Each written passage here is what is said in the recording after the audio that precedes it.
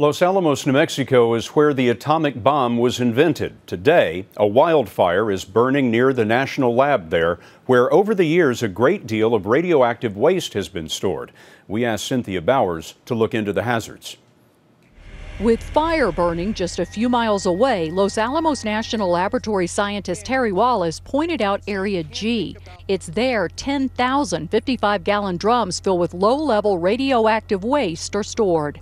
The bulk of the drums there truly are things like notes that are contaminated, gloves. Those drums are housed outdoors in domes made of reinforced steel covered with a plasticized fire retardant fabric.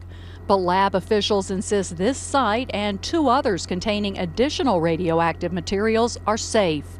More radioactive waste is stored in concrete tubes buried deep in the ground. Plutonium and uranium are stored in vaults inside hardened concrete buildings. Air quality tests over the sprawling facility show no traces of radiation, but critics say no one really knows what would happen if Area G caught fire.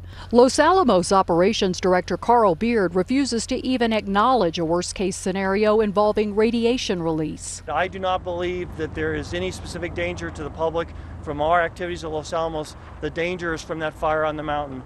And people who live in the nearby town of Los Alamos, like Denise Lane, stand by the lab.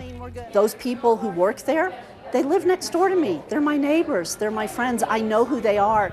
Firefighters appear to be catching a break. The winds died down yesterday and they are blowing hard again today, Scott, but they're actually taking the fire away from Los Alamos.